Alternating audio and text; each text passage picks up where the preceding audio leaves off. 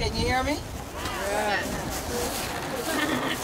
I'm going to present to you a letter that I wrote in 1991, almost 23 years ago, in post-abortion counseling. Esther, my daughter, I believe that you know me. So I know that you know that I have written countless hundreds of letters over my 44 years, but never to you. Dare I come to you now? Is it ever too late?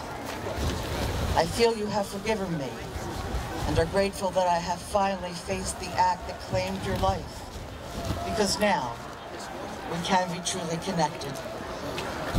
I acknowledge and bow in humility to the sacrifice that you committed to. Did you know, prior to your implantation in my womb, that you would never see the earth's blue sky, nor the brilliant yellow of a daisy's center?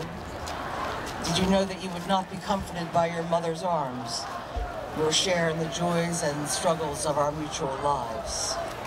What did you know so long before I knew anything?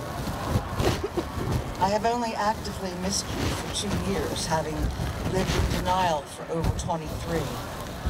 But I have packed decades of longing for you into 2 years. Esther, it is embarrassing to me that I have not tenaciously clung to life, and that the prospect of longevity has held so little appeal to me. But perhaps you also know that 20 years of mental illness created in me a fierce drive for suicide. Was it you who prayed prayers for my survival? Well, if so, as you can see, they have worked. I know now that if God creates a life, He has a purpose for that life.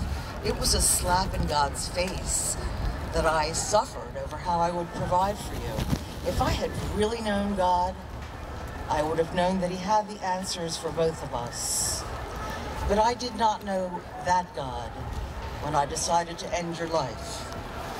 All I knew was that I had term papers due, tests to study for, and a long-range life agenda that did not include a baby at 19 years of age.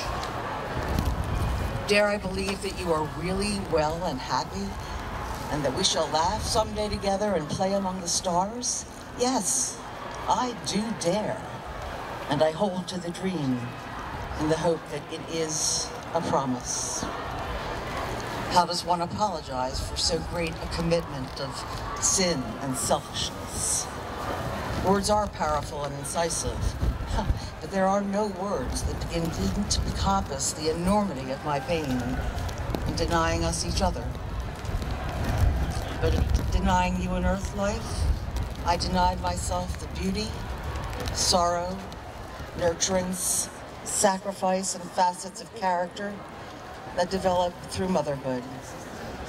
But now, perhaps as we move forward, we will be able to have a shared life of sensing and intuiting each other. Come to me in dreams if it pleases you, Esther. I will receive you. And no matter the swift end of a shared earth life, I will always be your mother. You will always be my daughter. I am so grateful to God that He cares for you now. I love you. I love you. Good job.